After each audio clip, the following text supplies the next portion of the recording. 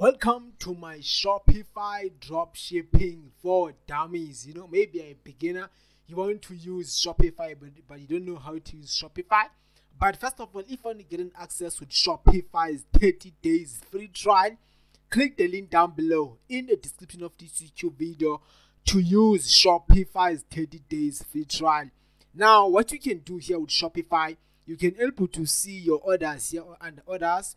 You can see how many orders you have in a Shopify store. You can able to see the abandoned checkouts, like people who went on the checkouts but didn't purchase. You can see the percentage here. Okay, now let me show you how to add your own products on Shopify. It is so simple, guys. All you have to do, you have to go to this product feature. Then under product on Shopify, you can able to import existing product. If you already have an existing product, you can import it here. But now let me show you how you can add your own product on Shopify. Then what you have to do, you have to put the short, the title, the short sleeve, maybe any title that you want for the product that you want to sell. Then you have to go to the product description. You have to write a product description, but I use this AI feature from Shopify, which is going to write for me my product description for me automatically. All you have to do, you have to insert, you have to put some related keywords for the product that you are selling here on Shopify. Just put some related keywords there. I'm going to put my keywords, and then for the tone of voice, I'm going to use an expert. I'm going to click here to generate. As you can see, this AI tool, it is writing for me my product description. As you can see, it is done writing this description for me. I'm going to click here to keep it. And then when I click here to keep it, I'm going to go to media.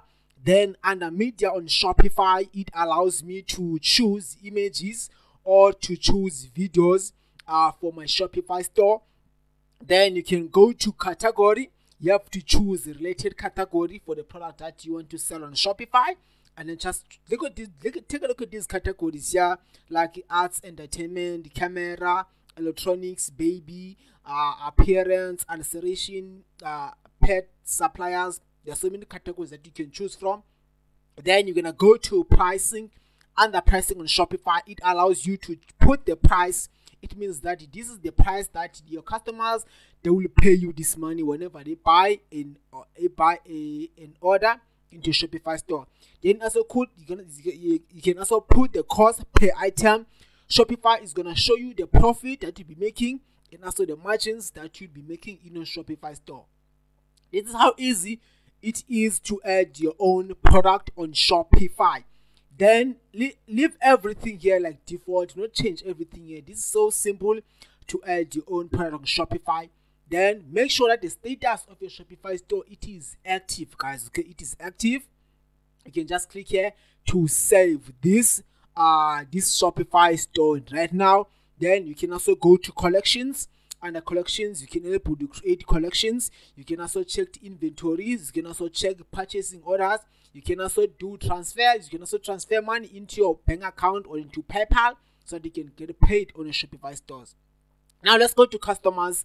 Under customers, you can able to check your customers' details, like which countries they are in, and also how many orders they have placed in your Shopify store. If you have an upsells, you can check everything there under customers. Then for analytics, you can able to track on how your store it is performing. You can check the total sales based on a specific days, on a specific month, on a specific. You can able to check the total sales. You can also check the online store sessions, like how many people they are in a store right now. You can also check the online store conversion rate. You can also check the total orders. You can also check the average order value. You can also see the top selling products in your Shopify. If you are selling multiple products, you can able to check which products they are getting the most orders so that you can able to scale those Shopify stores, guys.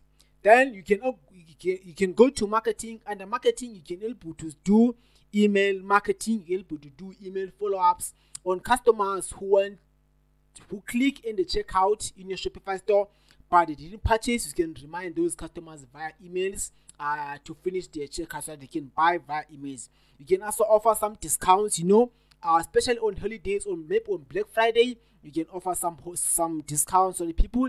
They will buy more from your Shopify stores, guys. You can also go to online stores.